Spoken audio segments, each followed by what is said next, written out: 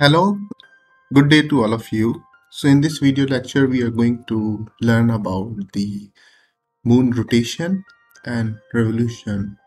And also we'll look at what are the phases of the moon which appear on a different hemisphere of the earth. Let's say in the north, what you are going to see, and in the south and at the equator. So before starting the lecture, we have some learning outcomes for this piece of lecture. So the first learning outcome is to understand and learn the moon rotation and revolution. And the second objective of this lecture is to know the phases of the moon appears on the earth from different hemispheres such as northern hemisphere, southern hemisphere, and also we look at how the moon appears from the equator. So let's look at the rotation of the moon first.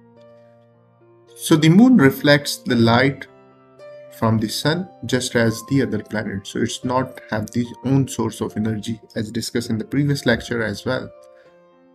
So the time it takes for moon to rotate once around its axis is equal to the time it takes for moon to orbit around the earth. So it's mean we always look at the one side of the moon, which is called near side of the moon. So this keeps the same side of the moon as mentioned, so facing toward the earth throughout the month, and obviously not throughout the month, but we still look at the near side of the moon throughout the time the moon has been formed, and does not orbit in equatorial planet of the earth or ecliptic. And the earth's moon has the high angular momentum between each other. So this is a small video which is going to show you about the moon rotation and revolution. So I have been presenting here for 4 cases. The first one is moon without rotation. The second is moon with rotation, but it's a bit faster rotation. And the third case is moon with rotation, I mean the exactly rotation which moon rotates. And the fourth one is the moonlight, how the lights comes from the sun on the moon. So let's start with the first case. So in this case, we have the synchronous rotation.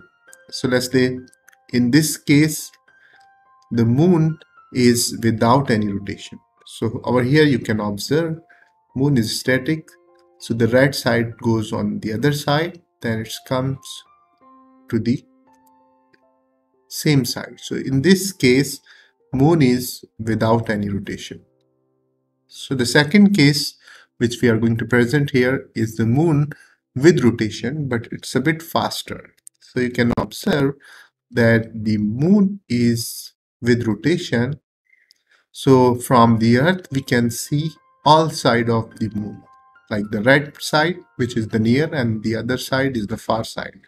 But obviously this is not the correct rotation of the moon. So the moon is rotating a bit slower as I mentioned.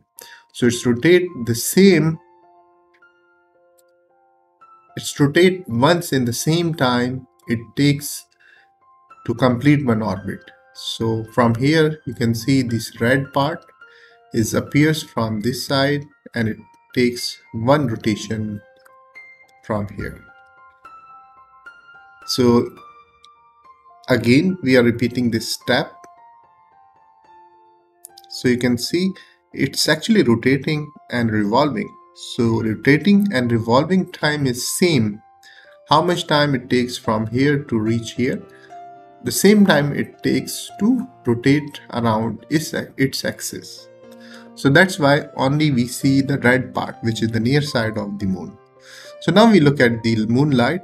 So when the sun is here, so we can't see any moon. So once moon is moving here, then you can see this is the full moon. Then again going back. So obviously we are looking at only the red part. So now you can see the moon is becoming small and small. Also, we are going to look at more into details from this figure. So this is the figure which is actually if our sun is here, so then the moon is like this, then it's going to be bigger, this bigger, bigger, bigger. And when we have the full moon, so this is actually the full moon, which is we can see on the middle of the month. But after the full moon, then it's going to be small, small, and suddenly disappear for one day. And now we look at the lunar month. So the lunar month is normally, this is the form of one new moon until the succeeding new moon. So if you look at an average lunar month, which lasts actually 29.53075 days, or it's actually around 29 days, 12 hours and 44 minutes and 2 seconds. Days are shorter of the calendar month. And do you know why is a day on the moon is same as the lunar month on the earth? It's because like many other moons, not only the Earth moon but the other satellites, so like many moons in the solar system, the moon has the synchronous rotation. So it takes the same time to spin once on its orbit as it does to complete one orbit around the Earth. So that is the fact. That's why if you look at the surface of the moon, so that also have the same length of the day as we have the same lunar day on the Earth's surface. So did you know that the moon looks different from Earth, northern and southern hemisphere? Obviously, you can see the Earth if the moon is here. So if a person is looking from the northern hemisphere, he will be looking on this part of the moon. But when a person is here on the southern hemisphere, so it will be looking at this region of the moon. So that's why the moon appears differently from the northern and southern hemisphere, and obviously different from the equator as well. So now let's look at the appearance of the moon from all hemispheres, even North Pole, South Pole, equator. So these are the observations. So if we are looking at the person, if he is observing from the North Pole, so from North Pole you can see the moon will be appearing like this. So this is the first quarter, then this is the full moon, second quarter, and the end of the month. But when a person is looking from the northern hemisphere, so it will be appearing a bit more tilted like this one. So it will be like this, then this. The full moon is obviously same for all hemisphere. But if you look at equator, so you will be looking this way of the moon when it's a new moon. And when it's ending, obviously it will be same like this one. And if a person observing a moon from the southern hemisphere, so you can see the moon will be other way around. So it will be flipped. And this full moon then when it's end of the month. So more focus on the northern hemisphere. So they have a specific name of the moon. So when there is a new moon, then waxing crescent, and this is the first quarter, and the waxing gibbous. Then we have the full moon, waning gibbous, third quarter, and waning crescent. So this is from the northern hemisphere. So similar way we have from the southern hemisphere. So the names are from here is the name is actually the same, but obviously you will see the other side of the moon. So this is the new moon, then waxing crescent, first quarter, waxing gibbous.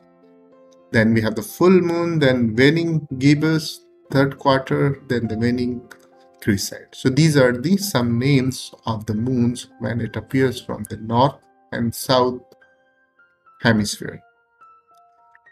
So if we compare our moon within the solar system, the natural satellite, so the moon is actually the fifth largest satellite of the solar system. So the first one is Ganymede, which is from Jupiter.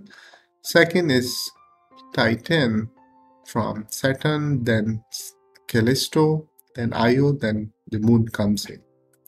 And if we compare this all satellites from the Earth, so this is the size of the Earth, and other moons are smaller than the planets.